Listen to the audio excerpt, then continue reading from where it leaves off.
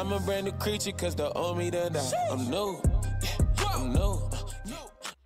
What up, you guys? Welcome back to another reactional video. I actually touched on this topic before, yoga, okay? And it got a lot of people but her, so much so I had to actually block one of my old friends, child, because he was just going back and forth with me, being very combative in my comments as if I'm just oblivious, I don't know no better, and I got a Hindu friend and an Indian friend or something like that. And I'm like, don't we all? You know, especially when you grow up in a very cultural school system, you know. But anyway, it's not for nothing, child. I knew what I was talking about because I thoroughly do my research. The word of God says to study to show thyself approved by God, okay? I don't just be talking out the side of my neck with stuff on a lot of occasions. I might not know something, and if I don't know it, then I go and I study. Well, this is a ex-Hindu, okay? And he is telling Christians why they should not be practicing yoga. If you don't want to hear from somebody who's in the faith, here's somebody that was that's their culture. Okay, so I want you guys to check this out.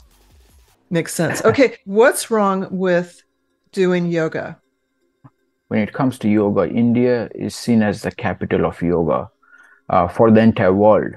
If we talk about the Beatles, the band, they traveled to India.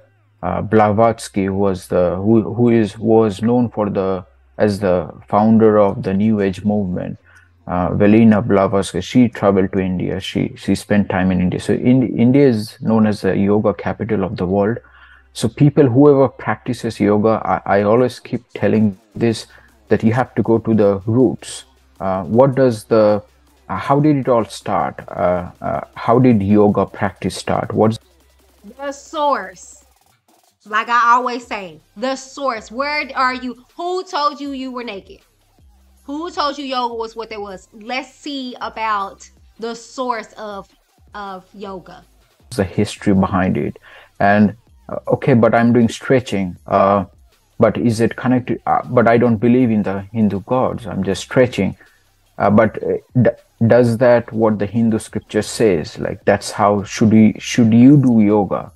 Come on now. Is that what the scripture says? Without believing in the gods. And does the Hindu scripture talks about or mentions about the Hindu gods? If it doesn't, then anyone can say, okay, look, it doesn't say. So why do why are you accusing that yoga is connected with Hinduism? But if the Hindu scripture which talks about yoga, like there are different Hindu scriptures, Yoga Sutras of Patanjali, Shiva Sahita, we have Yoga Tattva Upanishad. Now, if these scriptures mentions Hindu gods' names, so it does show one thing, that yoga is indeed related with the Hindu gods. It's very much well connected. Yeah. Okay. You didn't want to hear from somebody that is of faith. You hear somebody that is his culture. And he's saying it's connected to Hindu gods and goddesses, baby. And he goes on to say in this interview, and please go check out Doreen Virtue. She is amazing. She's an ex-witch, okay, an ex-mystic, all of that. She go deep in a lot of different stuff. Her YouTube channel is dope. But not for nothing, it is a religion. It's not just stretching and stuff like that. It's like a form of worship. It is a form of worship, the stretches and things to that nature. Find another way to stretch. Like I said in my yoga video that I did, breaking everything down, I was like, you don't have to, you can stretch. Why you gotta contort yourself and do all of this and do all of that and sleepy dog and back bend? Why? What's the point? Just to stretch well. It's all connected. It's all entertaining. But look, keep your demons. Okay, like that's my sin. I'm just here to give it to you. The word of God says that if you don't receive my peace, I'm going to take it back. Dust my feet. Walk on by. Keep it moving. Walk on by. Walk on by. Keep your demons. Y'all be safe out here. I'll see you on the next reactional video. Hey, what's up? Whitney D here. Now, if you like that video, make sure that you leave a comment, you like the video, and you share it. Sharing is caring, okay? And I will see you guys on the next video. But until then, make sure you connect with me on all my social medias. Until next time, God bless.